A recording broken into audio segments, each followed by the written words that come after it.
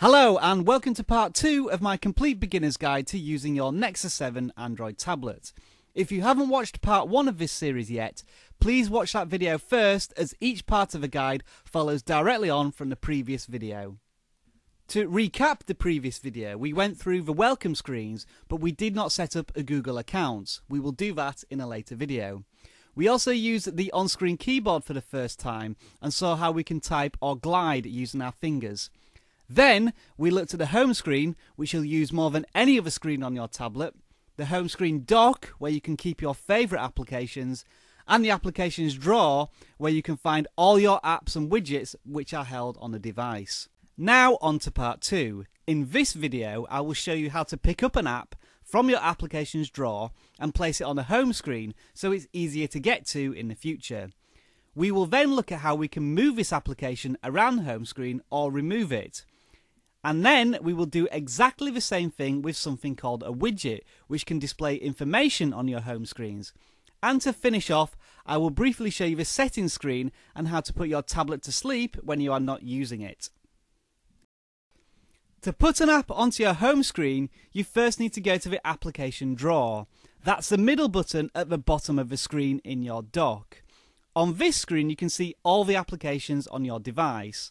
To place an app on one of the home screens, you must press and hold.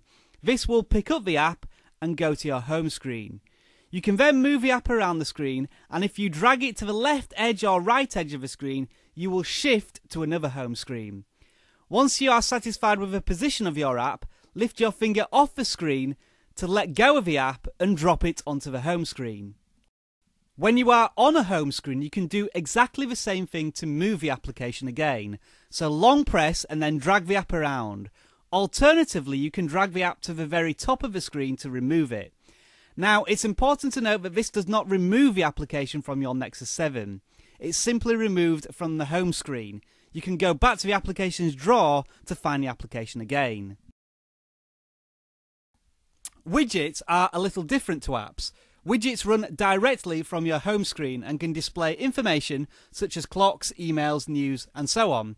You can even interact with some widgets, but we will look at this more closely in a future video. To place a widget on your home screen, you must go to the application drawer. If you swipe to the left, you will see your widgets. Again, the same principle applies. Long press on the widget to pick it up and drop it onto a home screen. Like all modern electronic devices, the Nexus 7 tablet has lots of different settings.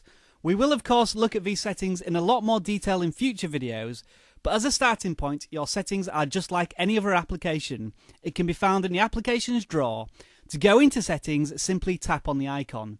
You may want to put this on your home screen, so try doing that as a bit of homework. And finally, tablets are designed to be kept on all the time. You do not turn them off. Instead, you lock them or put them to sleep. On the Nexus 7, you do this by pressing the power button on the side of a tablet. This will turn the screen off and lock the tablet, just like a mobile phone. To unlock the tablet again, simply press the power button. Now, when you unlock the tablet, you can change the security settings to protect your tablet as well. In this example, I have to draw a pattern lock to unlock the device.